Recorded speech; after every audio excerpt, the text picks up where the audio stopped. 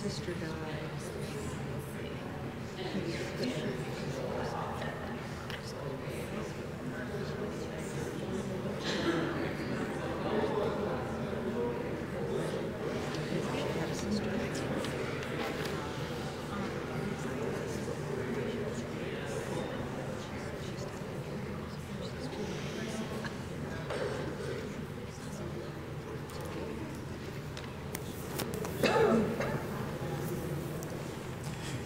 Good morning.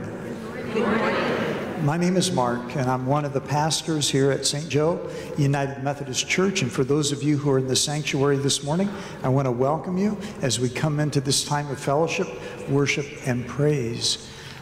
For those of you who are joining us online, I want to welcome you as well. We're glad you're here. We pray that this service today will make a difference in your life and that you will know, whether you're at home, on the road, at work, or in a hotel room, that you are a part of our life and that God loves you.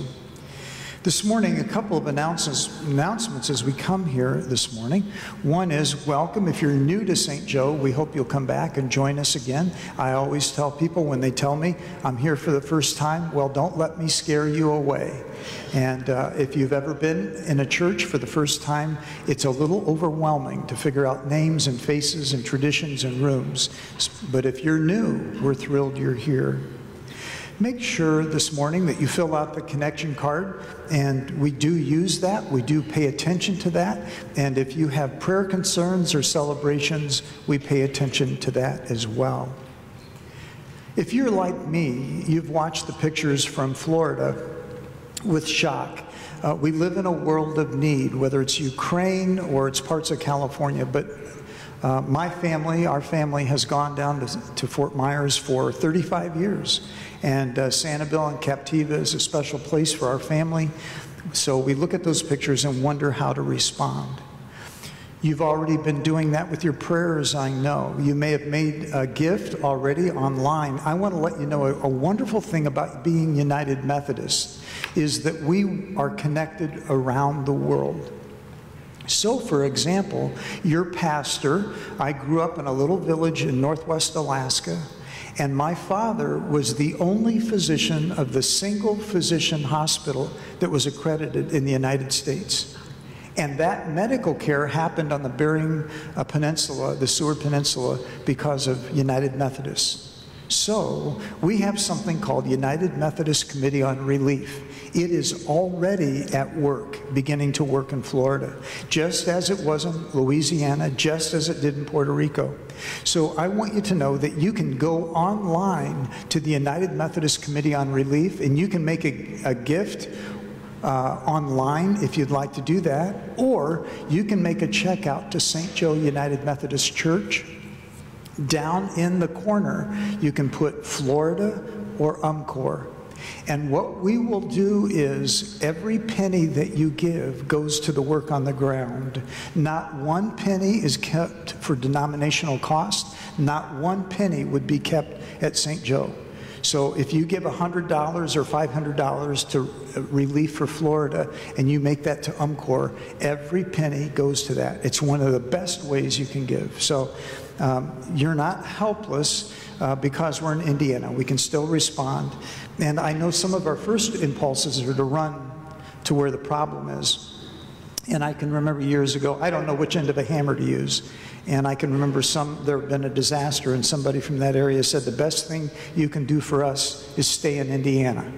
And so, but pray and give. Also, at St. Joe, we're in the process of addressing a flat roof problem. And so last Sunday, we announced, you've received a letter, we're trying to we'd love to raise $200,000. We'd love to raise that. But some of you have already responded, and I've said to you, if you want to talk with me about a major gift, I would love to do that. So at least one of you has already called me and talked to me about making a major gift to this project. But we look forward to hearing from you. You'll find letters and pledge cards around the building. You can place your pledge card to a shelter from the storm, the roof project. You can just put that in the offering boxes outside the door or mail that to the church office.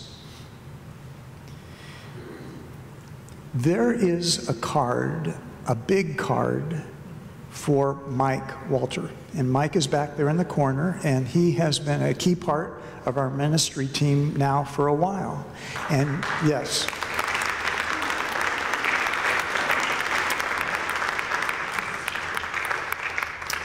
So there is a really, really big card out there, and you can sign that after the service this morning, and there are some refreshments out there as well. So we'd invite you after worship to linger and to say thank you to him and enjoy some fellowship. The last thing I would say this morning as we begin is this is World Communion Sunday. So if you're at home this morning and you're worshiping with us online, I want you to go ahead and get ready to celebrate communion. You can get a piece of bread and grape juice or lemonade or a cracker, whatever that is, and you can join us as we celebrate communion later in the service. One of the things that I love about being United Methodist is that our table is open. You don't have to be a member. You don't have to be 12 years old.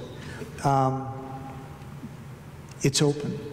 And we come not really because we're qualified. We come because we need grace. So today we celebrate World Communion Sunday, and before you and I ever got up, there were Christians gathering in Botswana and South Africa and the Congo and Kenya, and they've already been celebrating World Communion Sunday while you and I slept and as we came to church. And so we get a chance at a time of division in the world to remember and act out the unity that God wants for us. So I'm so glad to be here with you this morning. Here we come to worship God, to offer our praise and our thanksgiving. I don't know what the morning has been like. On my way to church this morning, there were some people, and the way they drove made me think, you need to go to church. Because the text talks about self-control and love. So I don't know if it's been an easy morning or a tough morning, an easy week or a tough week, but as we gather, I would invite you to breathe this morning.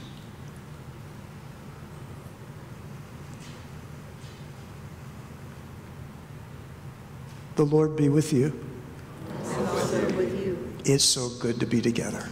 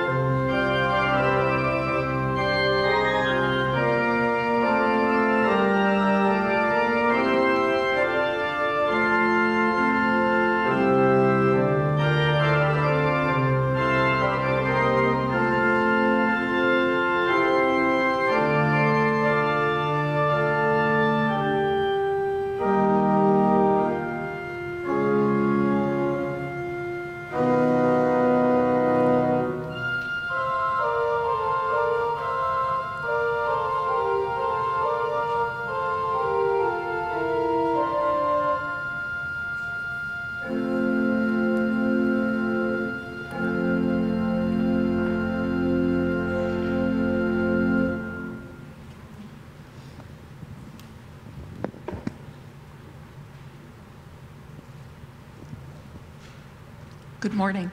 Good morning. Please stand as you are able and join me in our call to worship.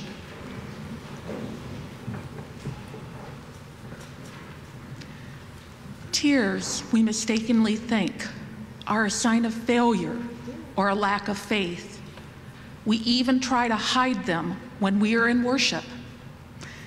The psalmist tells us in Psalm 137 how he sat alongside Babylon's streams and struggled to sing songs of praise. People of faith know what it is to cry. People of faith go through times of sadness and exile. Nothing seems to be the way it should be. When our heart is broken, we can turn away from God or turn towards God. If your heart is breaking and you find it hard to sing, welcome to a place where it is as safe to be sad as it is to be joyful. Let the tears come because of joy or sadness. We lift up our hands in this sanctuary and praise the Lord. Let us continue to worship together by singing our opening hymn, Come Thou Fount of Every Blessing.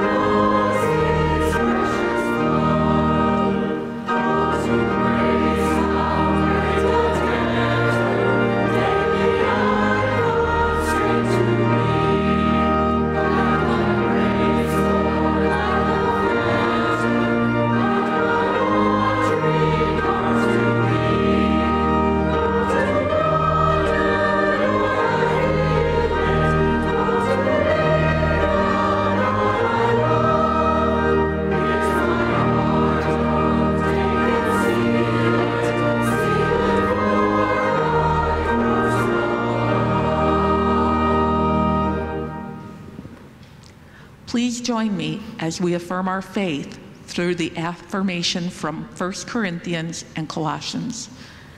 This is the good news which we have received, in which we stand, and by which we are saved. Christ died for our sins, was buried, was raised on the third day, and appeared first to the women, then to Peter and the 12, and then on many faithful witnesses. We believe Jesus is the Christ, the anointed one of God, the firstborn of all creation, the firstborn from the dead, in whom all things hold together, in whom the fullness of God was pleased to dwell by the power of the Spirit. Christ is the head of the body, the church, and by the blood of the cross reconciles all things to God. Amen. You may be seated.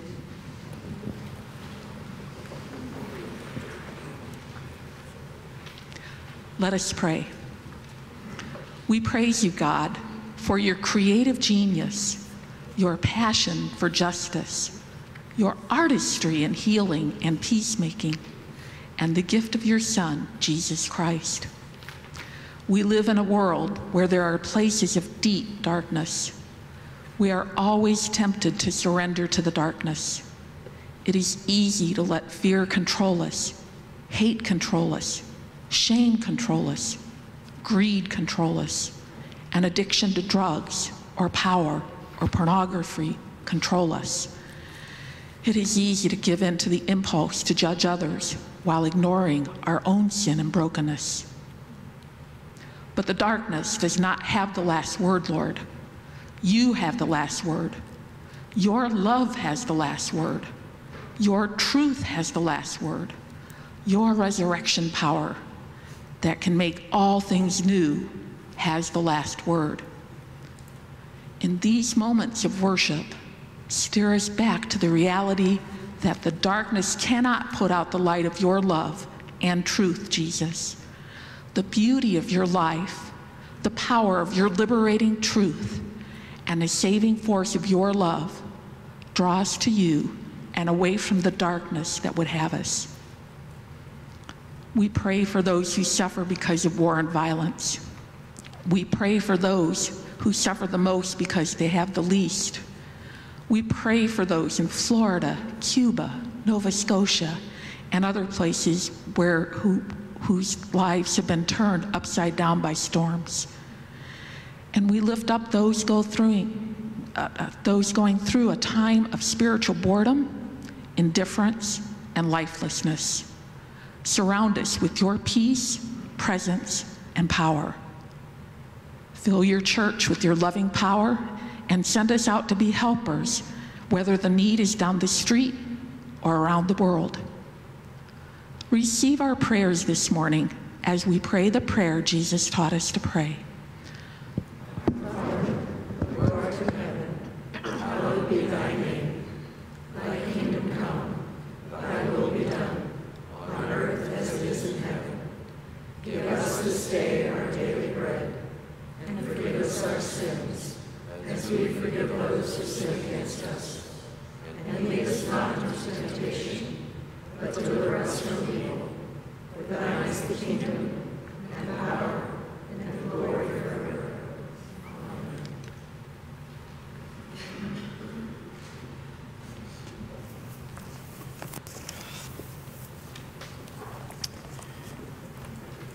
The scripture reading today comes from two places, and I've got to tell you that I had a different sermon that I thought I was going to be preaching, and early in the week I began to look at the text, and I thought, it's not doing anything for me. And so I thought if it wasn't doing anything for me, it might not do anything for you. And so I ended up in the lectionary, which is a series of readings that is used often in Presbyterian, Catholic, Orthodox, Lutheran, and Methodist churches. And so the first reading today is from Luke 17, just a couple of opening verses. Even if someone sins against you 7 times in one day and returns to you 7 times and says, I'm changing my ways, you must forgive that person. Did you hear that? Sometimes Jesus says things I don't agree with and I don't like. If someone sins against you 7 times in one day and returns to you 7 times and says, I'm changing my ways, you must forgive that person. The apostle said to the Lord, increase our faith, right? The apostles are thinking, come on, Jesus. The Lord replied, if you had faith the size of a mustard seed, you could say to this mulberry tree, be uprooted and planted in the sea, and it would obey you. In other words, he's saying, if your faith is strong enough, you'll be able to do what you didn't think you could do, like forgiving the person you don't want to forgive. Would any of you say to your servant who had just come in from the field after plowing or tending sheep, come, sit down for dinner? Wouldn't you say instead, fix my dinner, put on the clothes of a table servant, and wait on me while I eat and drink? After that, you can eat and drink. You won't thank the servant because the servant did what you asked, will you? In the same way, when you have done everything required of you, you should say, We servants deserve no special praise. We have only done our duty. So what he's saying is, when you and I give, and when you and I forgive, and when you and I speak up for justice, you know, I shouldn't look in the mirror and expect a big reward, because I'm just doing what I was made to do. Now, the epistle reading, or the reading from the letters of Paul, comes from the little letter of 2 Timothy, and this is what caught me. And Paul, who is in prison in Rome, and his life is about to end, he knows that the end is near. He's writing to a young man who was a partner in ministry, and they've been separated for a while. And listen to what Paul says to this young Christian. From Paul, an apostle of Christ Jesus by God's will. In other words, he's saying, you know, I didn't really choose this, but God chose me to promote the promise of life that is in Christ Jesus. I love that phrase, to promote the promise of the life that's in Christ Jesus. In John 10:10, we're told Jesus came to bring us life, and life abundant. To Timothy, my dear child, grace, mercy, and peace from God the Father and Christ Jesus our Lord. And then he says this, I'm grateful to God, whom I serve with a good conscience, as my ancestors did, as my Jewish ancestors did. I constantly remember you in my prayers day and night. The old man in prison says, every day and every night I think of you. When I remember your tears, I long to see you so that I can be filled with happiness. I'm reminded of your authentic faith. Listen to that. Authentic faith, which first lived in your grandmother Lois and your mother Eunice. So you might stop and think about the people in your life who you saw deep faith in. Maybe a mom, a dad, an uncle, a youth worker, a coach, a grandma, a grandpa. Somebody who you watched and you could tell the depth and power of their faith. I'm sure that this faith is also inside you. It's still in there, Timothy. Because of this, I'm reminding you to revive God's gift that is in you through the laying on of my hands. God didn't give us a spirit that's timid, but one that is powerful, loving, and self-controlled. The Word of God for the people of God. Thanks be to God.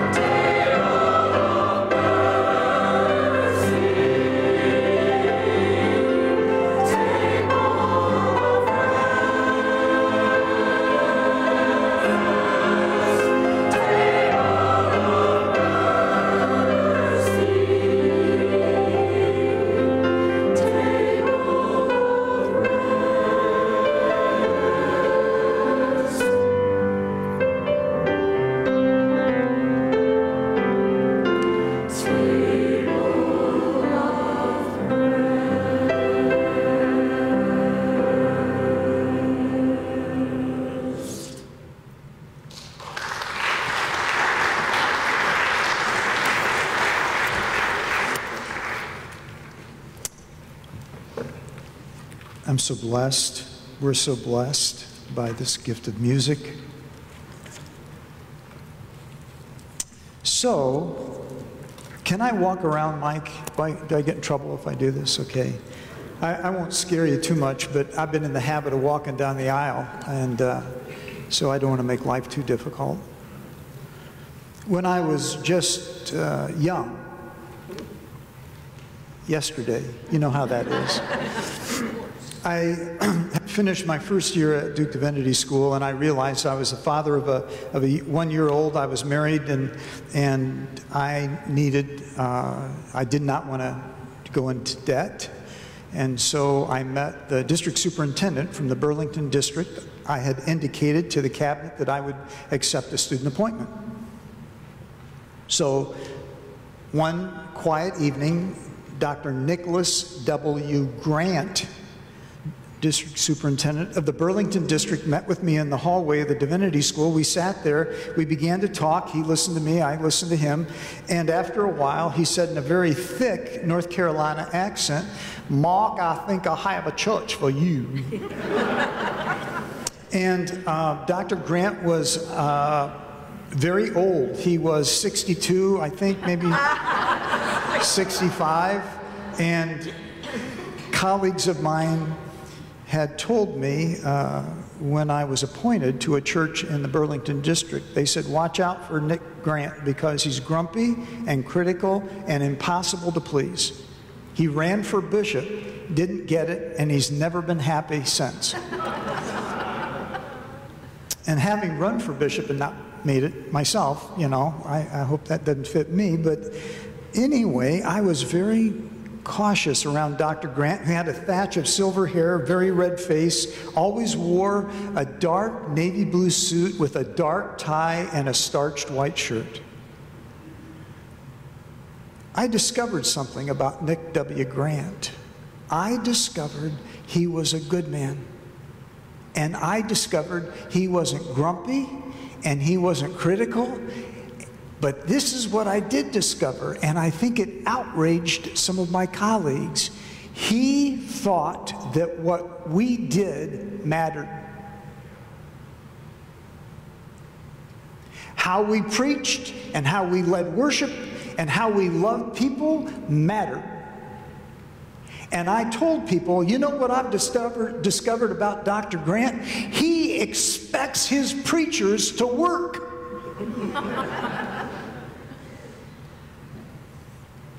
I remember one night after our little brick church building was back in the woods, and standing out in a gravel parking lot talking to Dr. Grant, this 62, 65-year-old man with this 24-year-old Yankee. And I realized that our conversation had become a conversation between colleagues of different generations, but he was sharing his heart with me, and I was talking to him. I remember when I needed to talk to Dr. Grant or I needed to turn in a report, he would say to me, "Come to the Burlington office and let's sit and talk." And then he wanted me to stay in North Carolina, which was sweet. And then he figured if he couldn't keep me in North Carolina, he would let me know I shouldn't take a full load. If I didn't take a full load of classes, I'd be one class short. I'd have to come back for a third year. And when I moved from Bloomington back north of the Mason-Dixon line, as I was going through things, I was surprised to find some letters from Dr. Grant to me. I had not remembered that we had stayed in touch, but after I moved back from the land of ACC basketball, okra, right, and tobacco, we moved back to the land of breaded tenderloins, euchre, and Big Ten basketball. Apparently, I had continued a conversation with Dr. Grant, a correspondence with Dr. Grant, and when he had retired and then Ruth had some physical problems, I continued to write to them and would call periodically and ask how they were, and he would ask how I was doing, and our family was growing. And there was great tenderness in those letters. I'd forgotten that. And in one of his letters, he told me what it had meant to him to have me as a pastor, as a friend and a young man listening to him. And I told him what it had meant to me to have a mentor. And then he said that he would always be thankful, and he asked me not to forget him. So Paul is in prison. He's in prison in Rome, probably under house arrest, so people could come and visit him. And he writes to young Timothy. And you heard the affection, right, in the letter as he writes. And he says this to Timothy. He says, you know, he says, I remember the authentic faith that was in you. I remember how much in love with God you were. I can remember how hope had you.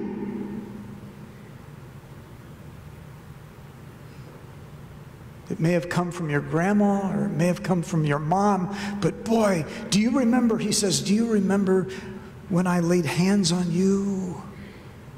Remember how I prayed over you, and then I like to fill in the blanks with my own kind of picture. Remember how I prayed over you, and you stood up, and you were in tears, and I was in tears because of this moment, and I hugged you, and then our small group gathered around you. We said we'd pray for you as God used you in the years ahead in ways we couldn't imagine, and then how we all went out to IHOP and had ice cream till 2 in the morning. Do you remember do you remember how your heart was on fire for God? I remember your authentic faith. There's authentic faith, there's inauthentic faith, and you know it. Maybe you're struggling with that this morning. It's easy to wear a cross. It's easy to carry a Bible. It's easy to go to church. It's easy to send our kids to Christian schools. It's easy to put the decal of a cross on the back of our truck. But to let God have us is something else. Authentic faith, real faith. I used to take the staff at Elkhart Trinity out to lunch once a month, and believe it or not, I know we're addressing a serious long-term budget issue here at St. Joe, but we're going to start taking the staff out once a month for lunch. It's going to be someplace cheap. I don't know, can you do that? Can you take people out to an inexpensive place as a way of encouraging them? We're going to see if I can thread that needle. But I've discovered I could take the staff at Elkhart Trinity out to Olive Garden because they had soup, salad, and breadsticks. And that's what I told everybody. I said, if the church is paying for it, you're getting soup, salad, and breadsticks. If you want something nicer than that, it's on your tab. So one day we're standing there by the hostess station, you know, and they have that big platter of desserts. You know that? You've seen that, right? And I'm just amazed. We're standing there waiting to be seated, and I thought, you know, those things look so lifelike. It's amazing what they can do with rubber. And so I never forget, I took my index finger of my right hand and I pressed it down on a piece of chocolate cheesecake. And I thought, that's amazing how that just kind of goes down like that. That's amazing how and then I turned my finger over and it had chocolate all over the tip of my finger. And I looked up at the hostess who was standing 3 feet away looking at me with a look of, I won't tell you what she... And I looked at her and I just said, I thought it was fake. And she looked at me and she said, well, it's not.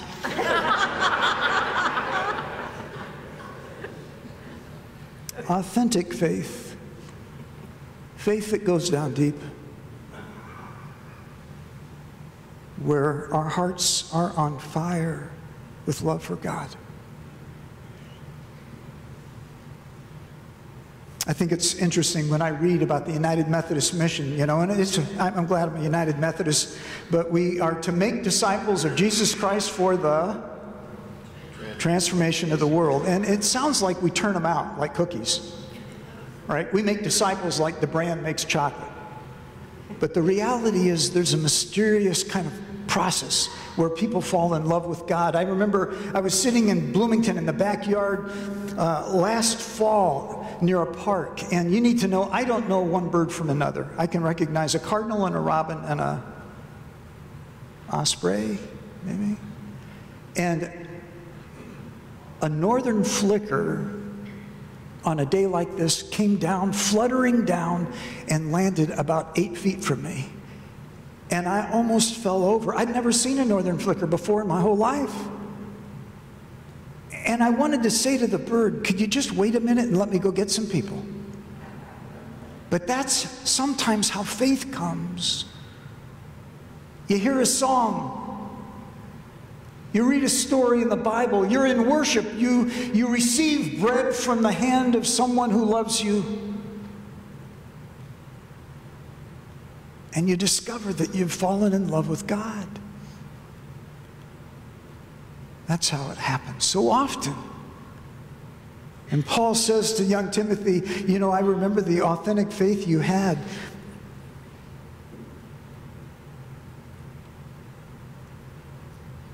And it's asleep.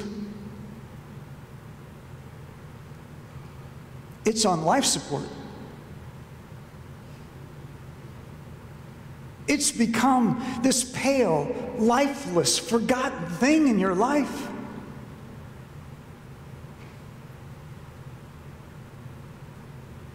We don't know what's happened, and you and I could probably tell stories all afternoon about moments in life that have been hard for us, that put a dent in our faith or took it away.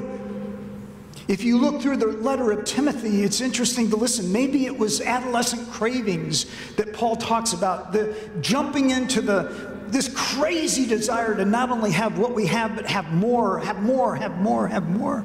Maybe that's what stole the life from Timothy's faith, or maybe it is betrayal. Paul says in his letter, he says, you know, all my friends in Asia have left me.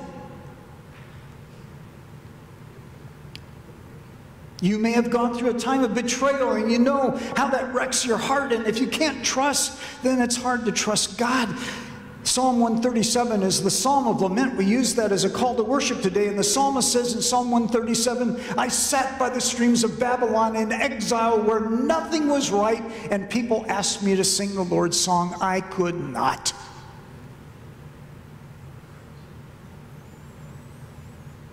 So I'm just going to hang up my musical instrument. I'm going to hang up my guitar for a while by the willows.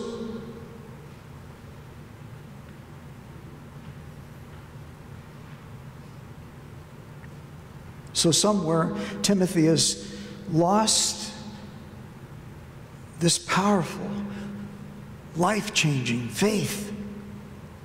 And the old man says this, and this is what caught me: revive God's gift in you. You see, sometimes we can lose our faith as individuals. We go through a time of betrayal. We discover we chase false gods, or we just simply read headlines from Ukraine, and we just can't stand one more story about a child who doesn't have access to health care or fresh water. But sometimes churches lose their faith. Sometimes churches, congregations lose their faith. And so Paul says, let the Spirit of God breathe His life-giving breath across the embers of your faith and make it a bold, powerful thing again.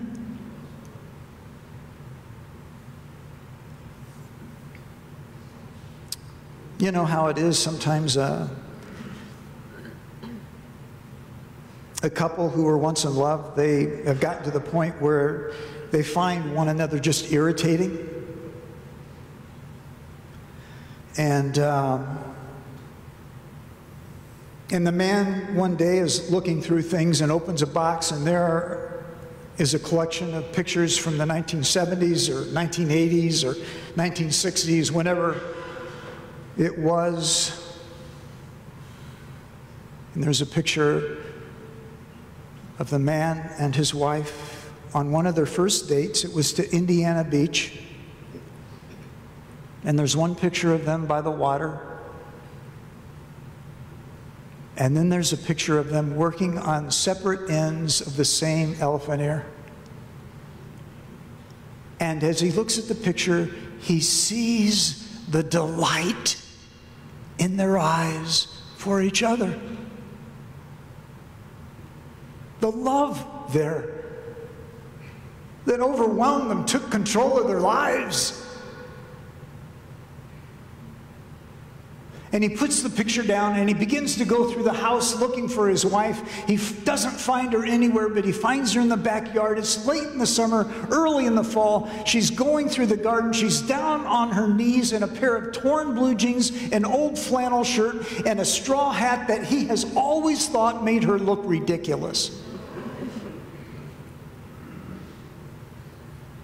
And he bends down and he puts his arm around her and then he nuzzles her neck. And she turns and she says, "What's gotten into you?" And he can't tell her that he's seen a picture of someone who is in love and he wants that back again.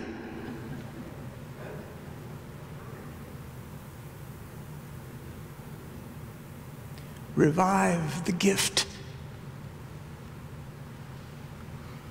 Revive the gift that is in you.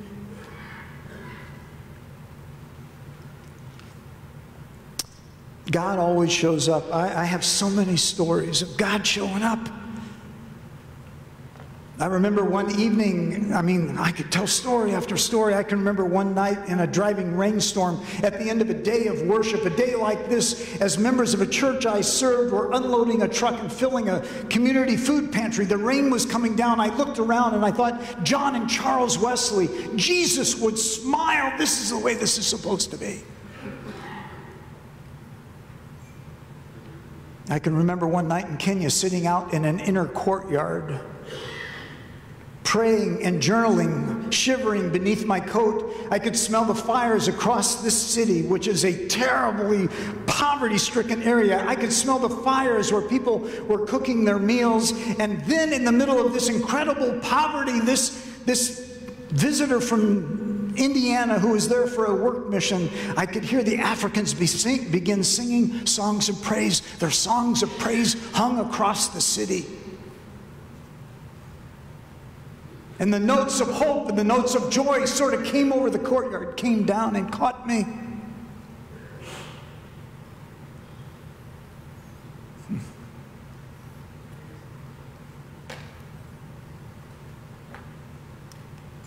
And even in the last 2 weeks, God shows up, and I've got to tell you, sometimes when God shows up, I just start laughing. Are you kidding me? So 2 weeks ago, I decided to join the youth group on Wednesday night. I hadn't intended on joining the youth group on Wednesday night. I'd worked a little late, and the kids were getting here. Sarah was here, and then I heard they had pizza. And so I went out, and I watched the kids play in the parking lot, and I was wearing sandals and shorts, and so I didn't do that. And then they came inside, and I got a piece of pizza and some salad, and I sat with them while they ate and talked. And God began to bless me. And I remembered what it was like when I was first a youth director. I remember what that was like. To not be a lead pastor and not be in charge of big buildings and big campaigns, but listen to the kids who went to South Bend Riley. And then we went over after the meal. I wasn't going to stay because I'm a busy man, you know, I'm very important. And I went over, I sat in a circle as the kids began to talk about their day. And then Sarah had them read from the Gospels the story of the call of the disciples. And as they had read those, she, without looking at me, without being ironic, said this to the kids: can you imagine starting over at 70? And I thought, I didn't say anything, but I thought, are you kidding me? I'm living it. And then inside, I just smiled and I said, God, you have a way of showing up.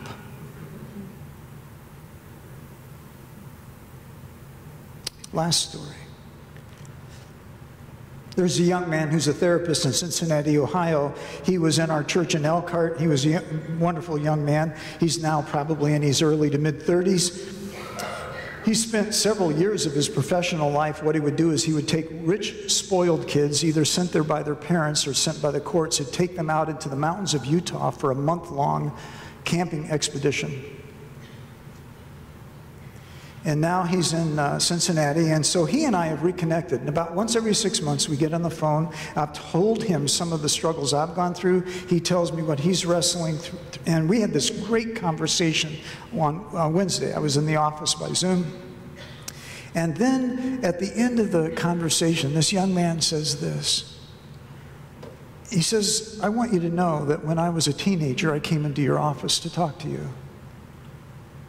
He said, you probably don't remember this. I said, no, I don't. He said, I can't remember what you told me, but I've never forgotten how you made me feel. And you listened to me. And I felt heard. I felt loved. And I felt at the same time strangely challenged. And then he said this. He said some other things that I won't tell you, but he said this: I think you will hold on to and remember what I've just said to you. And I leaned back and I nodded and I said, thank you.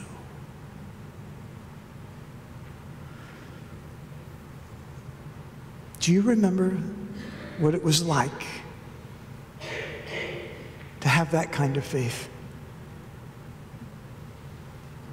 Do you remember what it was like when St. Joe reached out to the world in a bold and powerful way?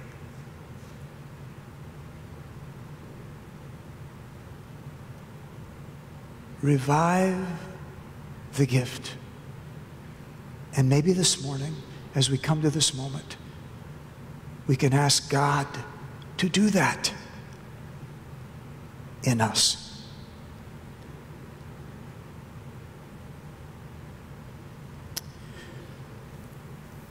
We come to the table this morning, and I know the first challenge of communion is to open this. Someone asked, will we ever go back to bread in a chalice? Yes, we will.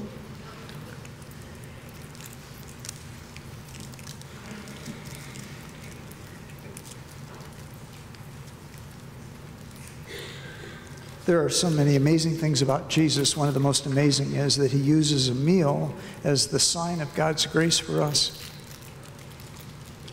So whether you're eating breakfast or lunch or supper, or it's that midnight thing you do before you go to bed, remember that he said, every time you break bread and drink, you remember me. Holy Spirit, come and rest upon these gifts of bread and juice as we gather here for you. Make them be for us the body and blood of Christ, that we would be one with him, one with you, and one in service to all the world. Jesus gathered with his disciples in an upper room in Jerusalem, and he said to his friends, this is my body which is given for you. Receive this and remember me.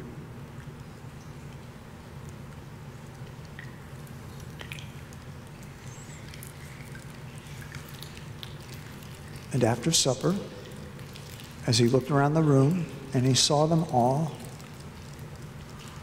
he didn't hold back from Judas or Simon Peter, but he said to all of them, "And this is my blood, which was shed for you and for many for the forgiveness of sins."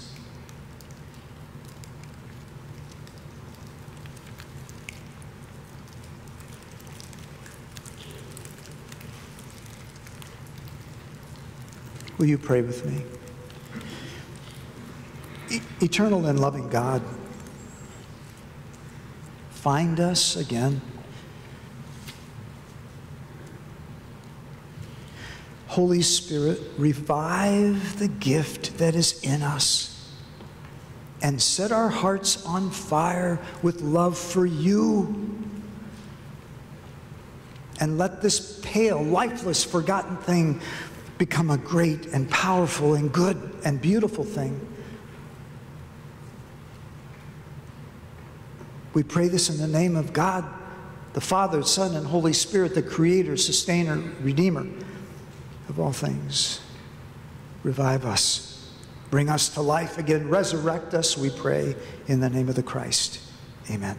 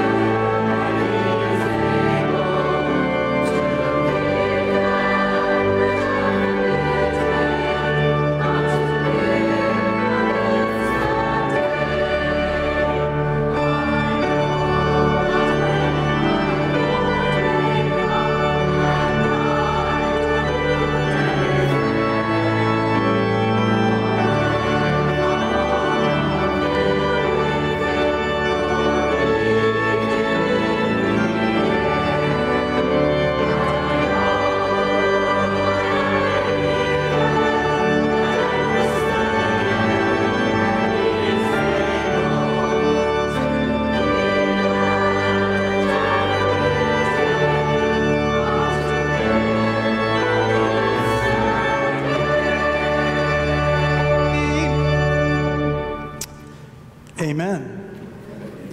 As you leave, remember to sign the card for Mike. And if you see him, give him a big St. Joe hug. And so remember that. United Methodist Committee on Relief. Before you go to bed tonight, do something to help the folks in Florida. Any size gift will make a difference. And continue to pray and then respond to our invitation to help take care of a flat roof so we can get ready for the party that's about to start at St. Joe. I am so blessed to be with you. And there is such life here. So go from this place in the name of Jesus Christ. Go in peace, go in faith, go in joy. Amen.